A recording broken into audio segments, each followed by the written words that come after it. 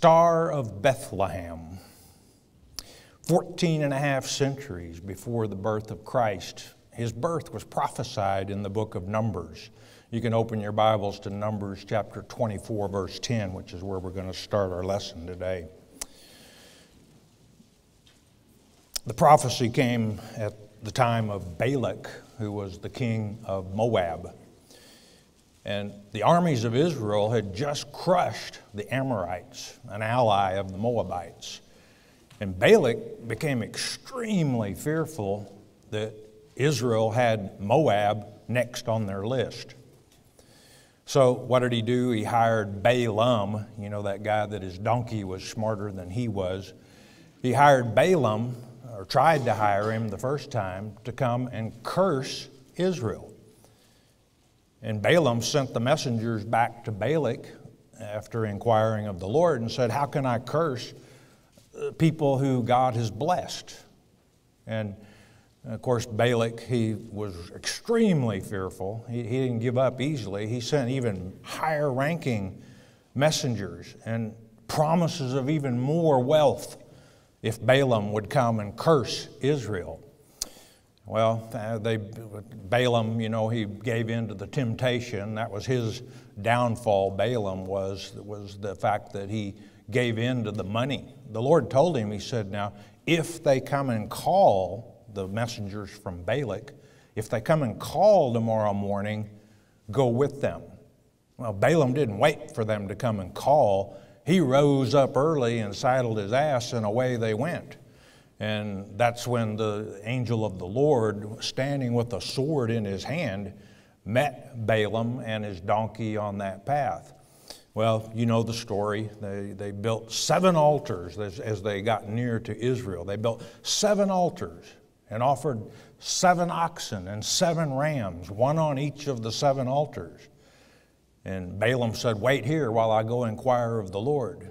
And he came back and said, "How can I curse those whom God has blessed?" This happened 3 times. Each time Balak, the king of Moab, would say, "Well, you're not trying hard enough. Let's move a little closer and try a little harder." And finally, after the 3rd attempt and the same result, Balaam would say, "How can I curse those who God has blessed?" And Balak lost his cool, and that's where we're going to pick it up today. Numbers chapter 24, verse 10. Let's ask that word of wisdom in Yeshua Jesus' precious name. Father, we ask you to open eyes, open ears. Numbers 24, verse 10, and it reads, "And Balak's anger was kindled against Balaam, and he smote his hands together in violent anger," in other words. "And Balak said unto Balaam, I called thee to curse mine enemies. And behold, thou hast altogether blessed them these 3 times. Balaam was only speaking the word of God. And after all, that's what he started out saying. He said, you know, if Balak would fill my house full of silver and gold, all I can do is speak the word of God. That's one positive for Balaam. Verse 11, Balak, the king of Moab, continues, "Therefore now flee thou to thy place. I thought to promote thee unto great honor, but lo, the Lord hath kept thee back from honor." Balak's blaming God for Balaam not being able to be successful. "And Balaam said unto Balak, Spake I not also to thy messengers which thou sentest unto me, saying," verse 13, "If Balak would give me his house full of silver and gold, I cannot go beyond the commandment of the Lord to do either good or bad of mine own mind. But what the Lord saith, that will I speak." That's the sign of a good prophet there, one who speaks the word of God, not his own mind, not his own words. Verse 14, "And now, behold, I go into my people. Come, therefore, and I will advise thee what this people shall do to thy people, the Moabites, in the latter days." Now understand, this is prophecy. When is the latter days? It wasn't at the time of this writing. We are living in the latter days. This prophecy applies to us today. And he took up his parable and said, Balaam the son of Beor hath said, and the man whose eyes are open hath said. Well, his eyes were shut, but now they are open. And what we have here, this is Balaam's fourth prophecy, actually. And what we're going to see is prophecy of Messiah, both the first and second advent. Verse 16. He hath said, which heard the words of God, and knew the knowledge of the Most High, which saw the vision of the Almighty falling into a trance, but having his eyes open. I hope your eyes are open as well. The reason we came here, sharpen up, verse 17. I shall see him, this is referring to Christ, but not now. I shall behold him, but not nigh. It wasn't time. And remember, there were two advents as well. There shall come a star, note the capital S, out of Jacob, and a scepter, as the king's scepter, as to rule as King of Kings, Lord of Lords at the second advent, shall rise out of Israel, and shall smite the corners, this is a figure of speech meaning from one end to the other, of Moab, and destroy all the children of Sheth. This is a bad translation. This is not the second son of Adam, but this should have been translated confusion. In other words, Babel, the children of confusion. And note this prophecy is to Moab, I should say Balak, the king of Moab. And what this prophecy is your people, the Moabites, are going to be destroyed. You know, David, the first man David, King David, accomplished part of that in 2 Samuel chapter 8, where he destroyed all the males of the Moabites. The next time, though, the second man David, that being, of course, Jesus Christ, the Moabites are going to be completely annihilated, as well as the other enemies of God, as we learn in the next verses. Verse 18, and Edom, this is Russia of today, shall be a possession. Seir also shall be a possession for his enemies, and Israel shall do valiantly. They'll gain power and be restored. Out of Jacob shall come he, and the he here, of course, is that star promised in verse 17, Christ, and shall have dominion, and shall destroy him that remaineth of the city. Most of you have a star following verse 17 and verse 19 as well. That star indicates that 99% of scholars believe that this has a reference to Messiah. Certainly does. Verse 20. And when he looked on Amalek, of course, the grandson of Esau, he took up his parable and said, Amalek was the first of the nations. Amalek was the first of the nations to attack Israel when they came out of Egypt. Exodus chapter 17, verse 8 will document that. But his latter end shall be that he perish forever. We'll only have one King of Kings, one Lord of Lords, that being the star of verse 17. 21, and he looked on the Kenites, the sons of Cain, if you translate, and took up his parable, and said, strong is thy dwelling place, and thou puttest thy nest in a rock. They think they are hidden and safe there. I think it's a bit ironic that in the Hebrew language, the word nest, do you know what it is in the Hebrew? Cain, K-A-N-E. And we're talking about the children of Cain, the sons of Cain, the Kenites. 22, nevertheless, the Kenites shall be wasted. All the enemies of God are going to be destroyed. Until Asshur, this is the Assyrian, shall carry thee away captive. The Assyrian, a type for Antichrist, of course. Verse 23. And he took up his parable and said, alas, who shall live when God doeth this? And you will, beloved. You will be alive and doing well. You'll be doing valiantly. Why? Because you believe God's word. You believe it's true. You're standing in place with that gospel armor on, ready to do battle against Ashur, the king of Assyria, Antichrist, of course. Verse 24, and ships shall come from the coast of Chittim. You know, those of you who have been studying with the chapel any length of time, you know these are the bruisers, God's election. And they're going to be bruising who? The Antichrist, through their standing and witnessing against him as the Holy Spirit speaks through them.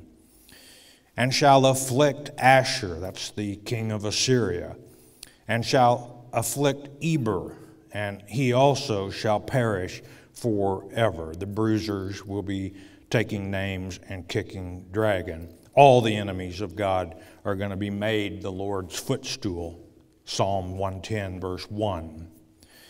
And Balaam rose up and went and returned to his place, and Balak also went his way. Now, we were promised a star in verse 17. And I think it's a bit ironic that it would be a star that would lead us to that star. Turn with me to Matthew chapter 1 as we continue our study. The Star of Bethlehem. Matthew chapter 1, let's go with verse 18. Now the birth of Jesus Christ was on this wise. On this wise meaning this is the way that it happened. These are the events that led up to the birth of Jesus Christ.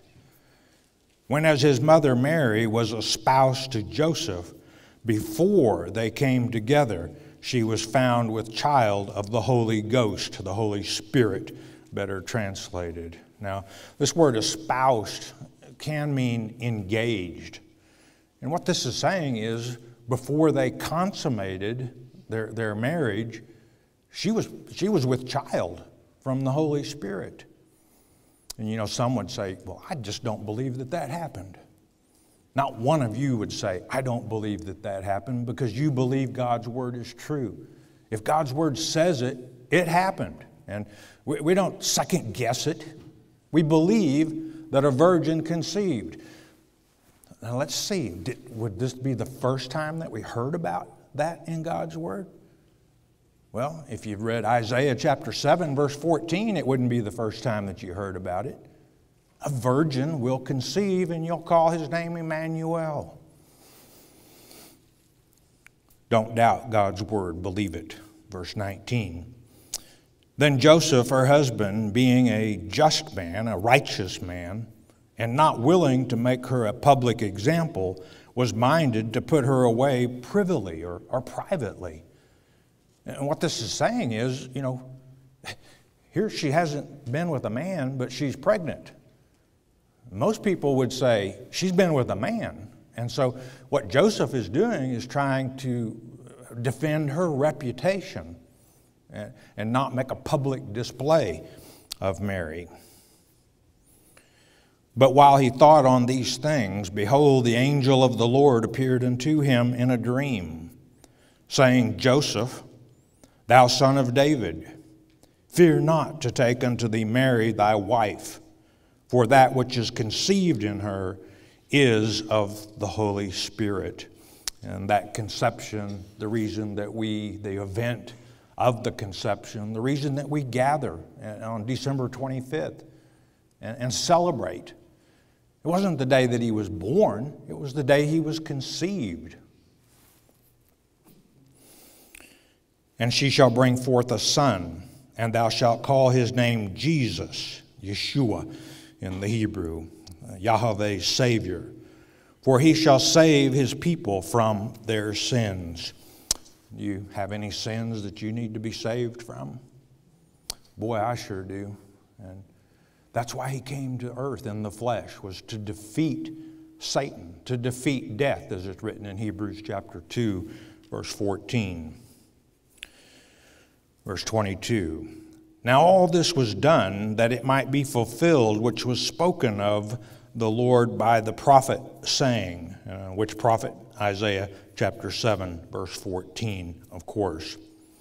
That prophecy, verse 23, behold, a virgin, and that was Mary, shall be with child, and shall bring forth a son, and they shall call his name Emmanuel, which being interpreted is God with us. If you or anyone that you are trying to help find the truth, to see the truth, have trouble with the Trinity, this name itself should help. God with us. That was his role as Jesus Christ, Emmanuel. You have the Father, the Son, and the Holy Spirit. And at that time, Jesus, Emmanuel is his name, the Lord with us, was with us as well as the Lord, and wherever those two are, the Holy Spirit is there as well. Then Joseph, being raised from sleep, did as the angel of the Lord had bidden him, and took unto him his wife. 25, and knew her not till she had brought forth her firstborn. It's ironic that one of the members of the congregation asked me before church today, I have a question. Did Joseph not have consummate their relationship with Mary before Jesus was born? And I said, we're going to answer that in today's lesson, and here's our answer. And he called his name Jesus, Yahweh's Savior. Continuing on in chapter 2, verse 1. Now when Jesus was born in Bethlehem, Bethlehem means house of bread, from which would come the bread of life, of Judea, in the days of Herod the king, behold, there came wise men from the east to Jerusalem. Wise men still seek Jesus Christ. Now, there were several Herods in the Bible, 4, I think, in all. This particular Herod was known as Herod the Great. Verse 2, saying, where is he that is born King of the Jews, of Judah, in other words? For we have seen his star in the east and are come to worship him. Now, was this some myth or some fictitious religious Christian tradition that this star appeared? No. We believe that it happened because we believe God's word is true. We're familiar with Numbers chapter 24 that promised that star would come out of Jacob in the east and are come to worship him, following that star. When Herod the king had heard these things, he was troubled, and all Jerusalem with him. You see, Herod was the king appointed by the Roman government. And one king of Judah was enough as far as he was concerned. If Jesus was the king of Judah, that would be challenging his authority as king. So that's the reason he's troubled. Verse 4. And when he had gathered all the chief priests and scribes and of the people together, and here you got more appointees of the Roman government, not chief priests and scribes appointed by God, he demanded of them where Christ should be born. And why is he asking the chief priest and the scribes? Well, they should be familiar with the prophets, and they should know where he's going to be born. And they said unto him, in Bethlehem of Judea, for thus it is written of the prophet. Well, which prophet wrote that? Micah chapter 5, verse 2. That prophecy follows in verse 6. And thou, Bethlehem, in the land of Judah, art not the least among the princes of Judah, for out of thee shall come a governor that shall rule my people Israel. The second advent, he will be King of kings and Lord of lords. Verse 7. Then Herod, when he had privily or privately called the wise men, inquired of them diligently what time the star appeared. He's wanting to know, how much time do I have to work with here? And he sent them to Bethlehem and said, "Go and search diligently for the young child. And when you have found him," this is Herod speaking to the 3 wise men, "bring me word again that I may come and worship him also." Well, let me ask you, do you think Herod really wanted to know where Jesus was so he could go and worship him? Hardly. What happened after this, the events that we're talking about? Herod had every child that was 2 years old or younger killed in Bethlehem. Why? He didn't want the threat of a competition of another king. No, he had no intentions of worshiping Jesus. His intent was to find him and destroy him, the same as Satan would attempt to do. Verse 9. When they had heard the king, they departed, and lo, the star which they saw in the east went before them till it came and stood over where the young child was. Now, was this some astronomical fluke? No. We believe God's word is true. As early as Genesis chapter 1, verse 14, we're told, what are we told about the stars? That they're for signs and seasons. What this star was a sign that Messiah was coming. Verse 11, and when they were come into the house, they saw the young child with Mary his mother, and fell down and worshipped him. They were wise men. And when they had opened their treasures, they presented unto him gifts, gold and frankincense, and myrrh.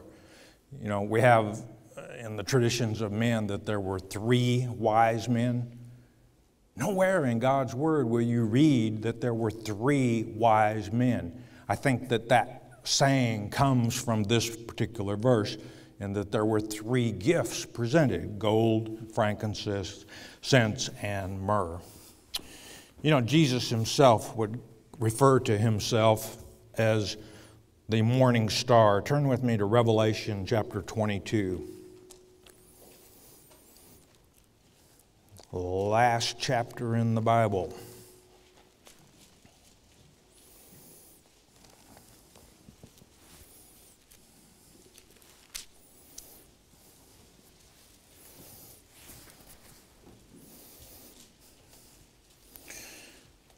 The words of Jesus begin chapter 22, verse 7. Behold, I come quickly. Blessed is he that keepeth the sayings of the prophecy of this book. And you know, you have to know the prophecies, the sayings of this book, in order to be able to keep them. And you know, a lot of you I know are like me, that this can't happen soon enough. Behold, I come quickly. Look around the world today, beloved. There's only one who can straighten it out, and that is Jesus Christ. So I say, come, Lord Jesus, come. Verse 8. And I, John, saw these things and heard them. And when I had heard and seen, I fell down to worship before the feet of the angel which showed me these things. And of course, you don't worship angels, you worship God. John was taken in the Spirit, as we learn in chapter 1 of the book of Revelation, to the Lord's day. Now he's back, but he's thanking this angel that took him there and showed him this thing, but he's going overboard in worshiping him. Verse 9. Then saith he unto me, See thou do it not. The angel said to John, Don't worship me, for I am thy fellow servant, and of thy brethren, the prophets, and of them which keep the sayings of this book, worship God. And notice, remember, we started in verse 7, Blessed is he that keepeth the sayings of the prophecy of this book, worship God. Verse 10, And he saith unto me, Seal not the sayings of the prophecy of this book, for the time is at hand. How many times have you heard a supposed man or woman of the cloth stand at a pulpit and tell their congregation that this book is sealed. This book isn't sealed. The angel said, don't seal this book. The word revelation means to reveal.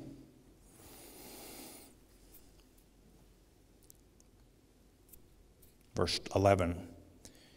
He that is unjust or unrighteous, let him be unjust still. And he which is filthy, this means morally defiled, let him be filthy still. And he that is righteous, let him be righteous still. Let him do righteously, in other words. And he that is holy, let him be holy still. Now the words of Jesus once again. And behold, I come quickly, or suddenly, and my reward is with me, to give every man according as his work shall be. Now, note, doesn't say anything about grace or faith there. Grace won't buy you 1 ounce of reward. What brings rewards are works. And don't take me wrong, faith is a wonderful, wonderful thing. But if you show me someone's faith, and you show me their works better, I will see their faith. Verse 13, again, the words of Jesus. I am Alpha and Omega, the beginning and the end, the first and the last. All three of these, just 3 different ways of saying the same thing. 3 times for emphasis. Blessed are they that do his commandments, that they may have right or privilege to the tree of life, and may enter through the gates into the city. Do you know who's going to be privileged to have the presence of Jesus Christ, the tree of life? His election. Ezekiel chapter 44. The Zadok. Those who overcome the Antichrist will have the right to go into the presence of Jesus Christ. What a reward. Verse 15, remember now we're back in 96 AD in Patmos, which is where John was taken from when he was taken to the Lord's day. For without are dogs and sorcerers, drug pushers, and whoremongers, and murderers, and idolaters, and whosoever loveth and maketh a lie. And there won't be any of these in heaven. Verse 16, I, Jesus, have sent mine angel to testify unto you these things in the churches. Notice the church is still there.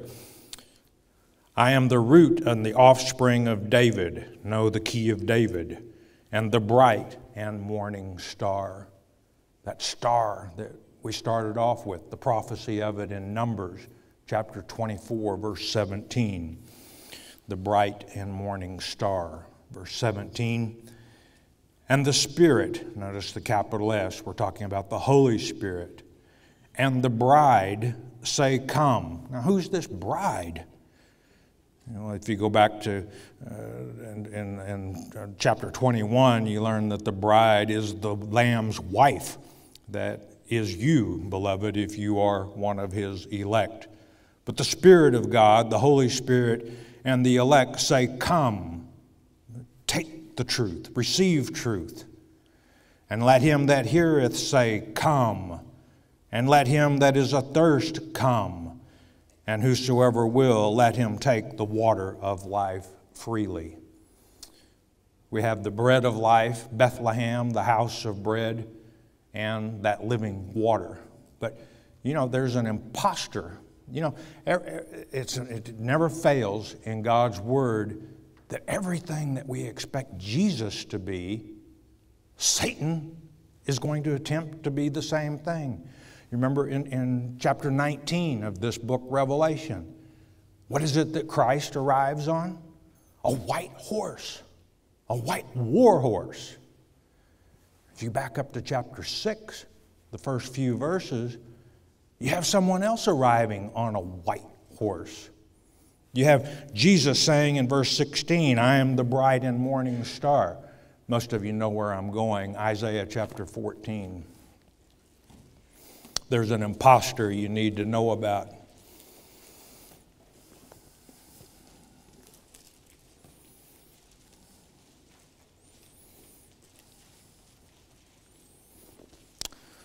Isaiah chapter 14. The early verses of this of chapter 14 tell of the restoration of Israel. I want to pick it up, though let's go with verse 11. Thy pomp is brought down to the grave, and the noise of thy vows, the worm is spread under thee, and the worms cover thee. Verse 12, how art thou fallen from heaven, O Lucifer, son of the morning? You know what Lucifer is? In the Hebrew language, it's Hallel, and it means brightness, literally, but in connection with the morning, it's the morning star. He's claiming to be the same thing that Jesus said he was in Revelation chapter 22.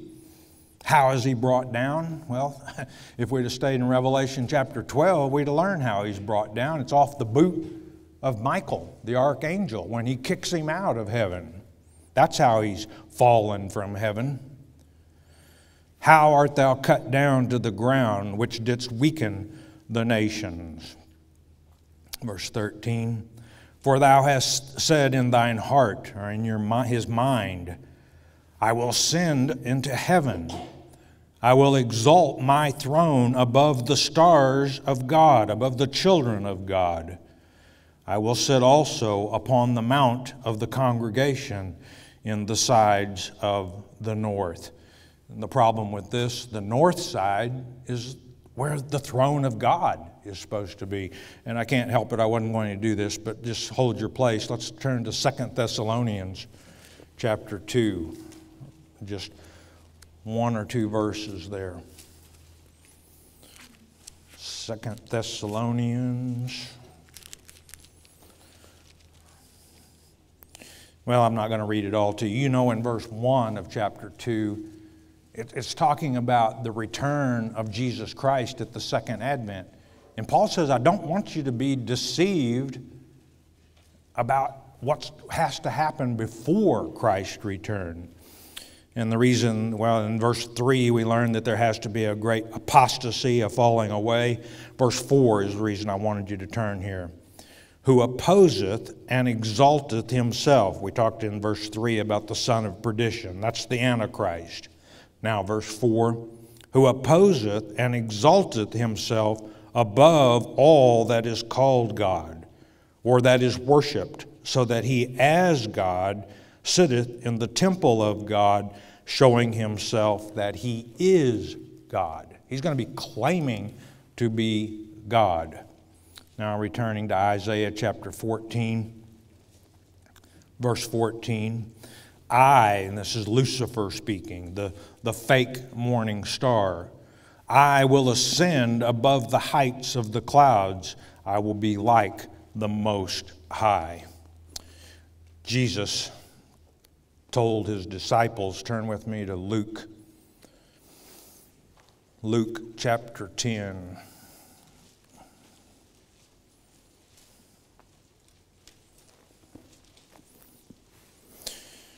The disciples have gained some numbers. They're now 70. And Jesus sent them forth and gave them power to heal the sick. He gave them power to cast out demons. And they come back from their first excursion, and we're going to pick it up with that in chapter 10 of Luke, verse 17. And the 70, these are the disciples, returned again with joy, saying, Lord, even the devils are subject unto us through thy name. Don't ever forget that condition, beloved. You be like the 7 sons of Sceva in Acts chapter 19 if you forget that aspect of it. You remember the 7 sons of Sceva where they were going to cast out these demons? And the demon said to them, you know, Paul we know, and Jesus we know, but who are you? And they all ran from the place naked. And I'll tell you what, without Jesus Christ, Satan will do the same to you. He will eat your lunch. Naked, being naked is a form of saying that you're stripped. And you know, those who don't know God's word, what are they going to have for clothing? Rather than a long white robe, they're going to be naked. So don't be caught short of the name of Jesus Christ. That's where the power is. Verse 18, the prophecy, and this is prophecy. And he, this being Jesus, said unto them, I beheld Satan as lightning fall from heaven. And can you imagine what they said? What's he talking about? Did he just see Satan fall from heaven? You know, he's talking future to even today. You know when this star falls from heaven, and it's the fake, the one who comes first, the Antichrist, when Michael kicks him out.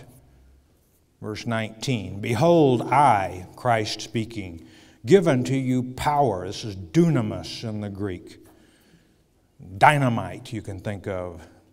To tread on serpents and scorpions. Who's the serpent in the garden? Satan, of course.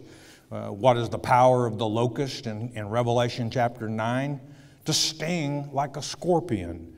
Do we need to be worried about that? No, Jesus gave us power over them and over all the power of the enemy. Well, I'm talking miraculous, supernatural power included. And nothing shall by any means hurt you. Nothing to worry about. Verse 20, notwithstanding in this rejoice not. Don't be happy that you have the power to tread on serpents and scorpions. That the spirits are subject unto you, but rather rejoice because your names are written in heaven, in the Lamb's book of life. You know, everyone is going to worship the Antichrist except those written in the Lamb's book of life, Revelation chapter 13. I want to leave you with two verses as we close. Back to Revelation chapter 8. This lightning that fell from heaven. We're even told more plainly that it's a star in Revelation chapter 8, verse 10. Two verses and we're finished. And the third angel sounded, and there fell a great star from heaven, burning as it were a lamp, not our lamp. And it fell upon the third part of the rivers and upon the fountains of waters. Now, what are these waters and rivers? You got to understand the symbology of Revelation, chapter 17, verse 15. We learned that the waters are the peoples. The star, Satan, falls upon the people. Verse 11, and the name of the star is called wormwood. Wormwood means bitterness. And the third part of the waters, I'm fearful, my beloved, that it's going to be more than a third part of the waters. The people became wormwood. They became bitter. And many men died of the waters because they were made bitter. They worshiped the Antichrist, in other words. So we have two stars. We have the star of Bethlehem, the house of bread, the bread of life, from which we can take that water that we'll never thirst again. Or you have wormwood. Keep the sayings of the prophecies of this book, and you won't be turned to wormwood and bitterness. You won't be deceived by the Antichrist. Let's go to his throne. Yahweh, Heavenly Father, we thank you for your written word that is so powerful, Father. It is so plain and so easy to understand, Father. We thank you for eyes to see and ears to hear, Father. Continue to open our minds to receive more of your word, Father. You have a group here that wants to serve you, Father, that wants to help bring about your will, Father. Your will is what is important, not our own. Be with us this holiday season, Father. We also pray for those who are in our military troops around the world and can't be home because they're fighting and protecting our rights and freedoms, Father.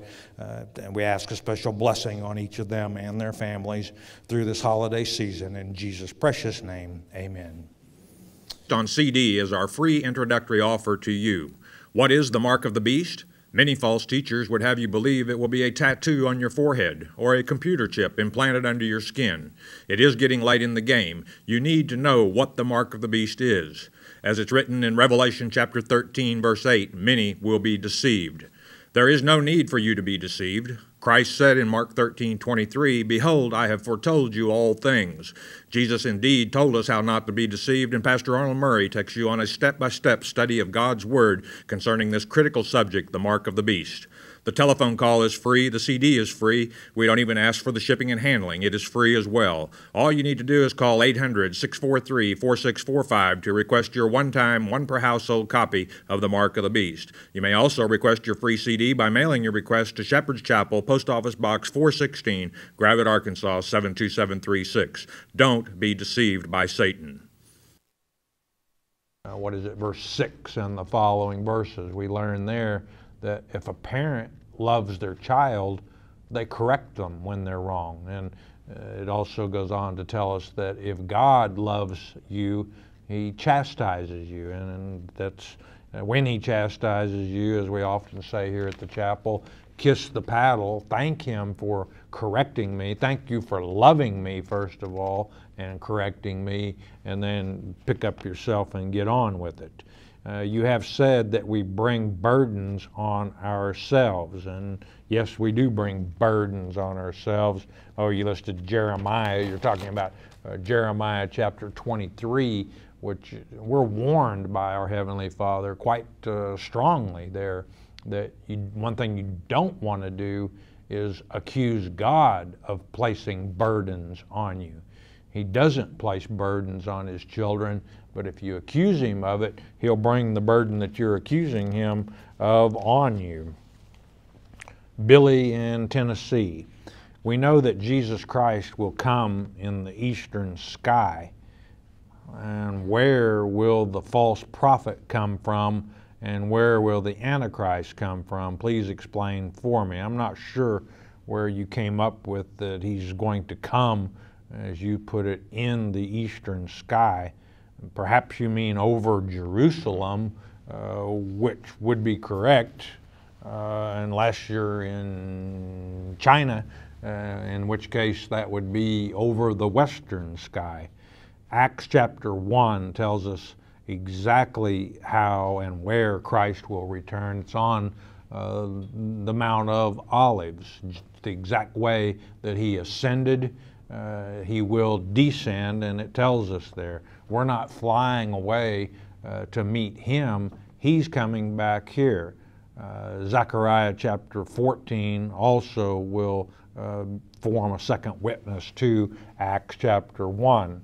You asked about the false prophet, which is the Antichrist, just another title for him, how they will appear. They're going to appear just exactly the way that you think Jesus Christ will appear. Why? He wants you to think that He is Jesus. So you can bet He is going to touch down on Mount Olivet as well. Ray in Arkansas, please tell me, when is the next time we're going to take communion? Thank you. You're welcome. There will be a communion service for the television audience in September. And depending on how you watch, most of you, that will be on Monday, the 22nd of September. But be watching for an announcement. We always, at least one day before, usually we try and do it for 2 days to announce, so that you can have the grape juice or the red wine and a piece of soda cracker available, so that you're able to participate and take communion with us. We usually have 2 communion services through the year, one in April at the Passover, one in September, which is a meeting time that we call Fall Fellowship, Feast of Tabernacles, if you will. We don't go out and build booths Succoth in the Hebrew language, as some people evidently do for the Feast of Tabernacles. Passover is our only religious holiday, and we try not to take communion so often that it becomes ritualistic. I think when people do things and they do it so often, weekly, monthly, whatever, and it becomes ritual, it has a tendency to become ritualistic and loses some of the significance or impact, if you will. Christy in Tennessee, what would be the best way to help my parents according to God's Word? They are having trouble with their marriage. I want to help. Well, I would pray for them. I would be a good example of how a Christian lives and behaves. You know, obviously, though, your parents are adults. Be careful not to stick your nose in other adults' business unless they ask. It probably wouldn't be welcomed or appreciated. Charlene in New Mexico, I still am not sure on Revelation and where the believers of Jesus Christ will be if we are dead or alive when that time comes. Thank you for your work for the Lord. You're welcome. You know, if you are, I'm not really, I'm thinking you're talking about the difference between physically dead and spiritually dead. If you are physically dead, when the second advent comes to pass, the Lord's Day, as it's called, you will already be with the Lord. To be absent from the body is to be present with the Lord. 2 Corinthians chapter 5, verse 7 and 8. If you are physically alive in the flesh when the second advent occurs, you'll be one of two things. You'll be spiritually alive, standing before Christ, or two, you'll be spiritually dead, meaning that you've been deceived by Antichrist. And the bad part about being spiritually dead at that point, Revelation chapter 20 will document, you remain spiritually dead for the 1,000 years, the Lord's Day, the millennium, if you will. And you will remain that way till the end of the millennium. Whereas those who don't worship the Antichrist will participate in the first resurrection. The second death has no power over them. Again, Revelation chapter 20, verses 4, 5, and 6. Martha in Tennessee, are the 7,000 and the 144,000 actual or symbolic numbers? I know there are a lot more. Study with you that know the truth than the 7,000. And of course, Martha's talking about God's election. The 7,000, the very elect, if you will, they do not ever bend a knee to Baal, as Elijah would call it, Antichrist. But then you have 12,000 from each tribe of Israel that are elect, and that's where you get the 144,000. But the number 7 in biblical numerics is spiritual completeness. In other words, the 7,000 is whatever number that God says is complete. Carolyn in Oregon, are all the souls that were created at the same time going to be on earth during the millennium? No, I don't think so. Some will remain with God. I do believe that they will remain in heaven with God until Revelation chapter 21, verses 1 through 5 come to pass, and that's when the millennium is over. The great white throne judgment has come to pass. Satan and those who choose to follow him are in the lake of fire, and then God's throne returns to earth, and heaven will be right here on earth.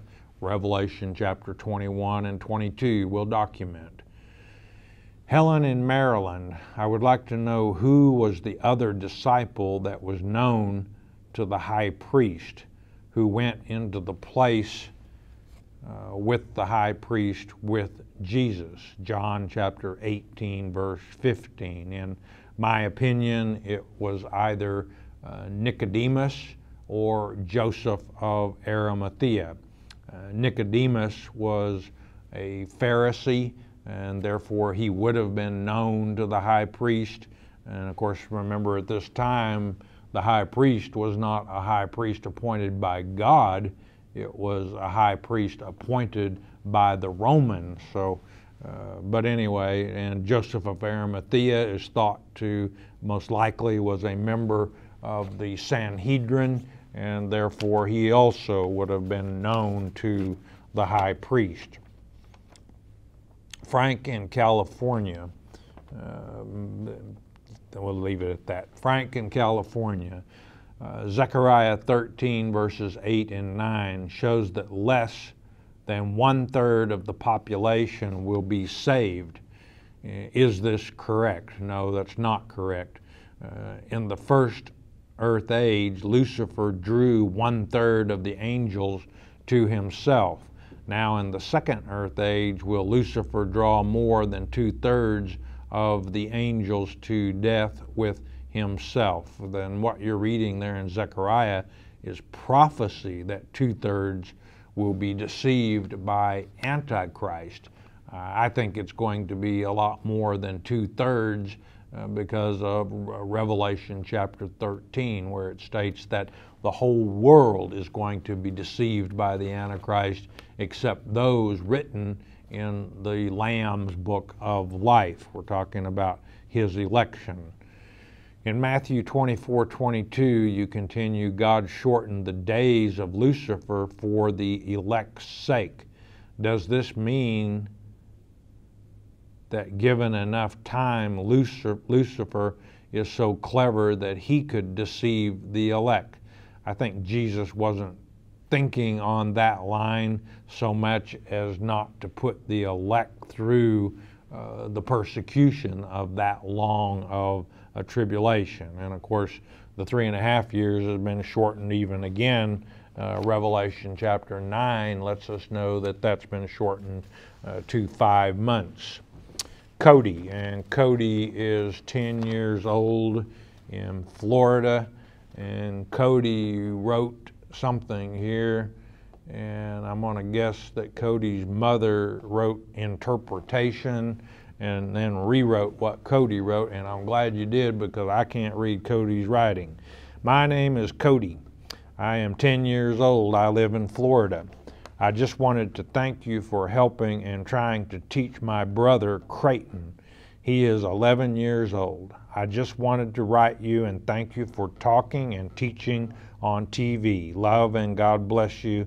Please keep me and all my family in your prayers. And well, thank you for Cody, and thanks for keeping us in your thoughts and prayers. We certainly will keep you and your family in prayers. And I'm glad that you're worried about your brother Creighton there, that we're trying to help him, but I hope we're helping you as well. We all need a little help from time to time. Roy in Colorado, will you use past tapes from Pastor Arnold Murray, or will these be,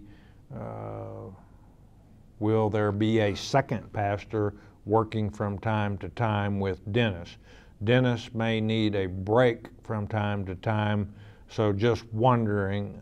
I hope will be continue to bless you all. I hope God will continue to bless you all, and thank you for that. And you know, as long as we're teaching His Word and serving Him, we can anticipate His blessings. And we appreciate your thoughts, Roy.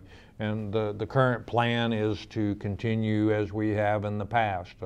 I'll teach a book of the Bible, such as we're doing now, the book of Chronicles. Then we'll bring back the recordings of Pastor Arnold Murray's previous teachings. The Word is still alive, and so we will continue to bring those back. And then from time to time, you're right, Dennis needs a break every once in a while, because there's a lot to running the Shepherd's Chapel Network than just doing this broadcast. It's quite an undertaking and a lot of responsibility, but with God's help, we can do anything. Don in Georgia, are we all sons of God, even Satan, but Jesus Christ is his only begotten Son? And you've got it exactly right. And we're all God's creation, including Satan himself. And you know, none are dead at this point in time. Not even Satan is dead in this point in time. He won't be, and I'm talking about spiritual, the death of the soul, the second death as it's called in Revelation 20. That does not happen until he goes into the lake of fire at the end of Revelation chapter 20. Mike and Connie from Florida, thank you for your kind comments. Question: what was or is the difference between John's baptism prior to the cross and today's baptism after the cross and resurrection? And Mark chapter 1 verses 4 through 8, we learn that the baptism of John the Baptist was of repentance. He was the forerunner. In verse 8, and it states that John baptized with water, but Jesus with the Holy Spirit. And that's the difference of the baptism between John and Jesus. Today's baptism is of the Holy Spirit as well. I'm out of time. I want you all to know that I love you a great deal because you enjoy studying our Father's Word in depth. And you know what? He loves you. Our Heavenly Father loves you when He looks down from heaven and He sees you with the letter that He wrote to you, the Bible, open before you, and you seeking knowledge of Him through that letter that He wrote to you. We are brought to you by your tithes and offerings. If we've helped you, help us keep coming to you and to reach out to others that are lost in this world of darkness. One thing that's most important, beloved, and it's this: you stay in His Word. You know, every day in our Father's Word is a good day, even with trouble. Do you know why? It's because Jesus, Yeshua, our Messiah, is the living Word. Hearing God's Word with understanding will change your life. We hope you have enjoyed studying God's Word here on the Shepherd's Chapel Family Bible Study Hour with Pastor Arnold Murray. If you would like to receive more information concerning Shepherd's Chapel, you may request our free introductory offer. Our introductory offer contains the Mark of the Beast audio tape, our monthly newsletter with a written Bible study, a tape catalog, and a list of written reference works available through Shepherd's Chapel. To request our free introductory offer by telephone, call 800-643-4645 24 hours a day. You may also request our introductory offer by writing to Shepherd's Chapel, Post Office Box 416, Gravette, Arkansas 72736. Once again, that's Shepherd's Chapel, Post Office Box 416, Gravette, Arkansas 72736. We invite you to join us for the next in-depth Bible study each weekday at this same time. Thank you for watching today's program, and God bless you.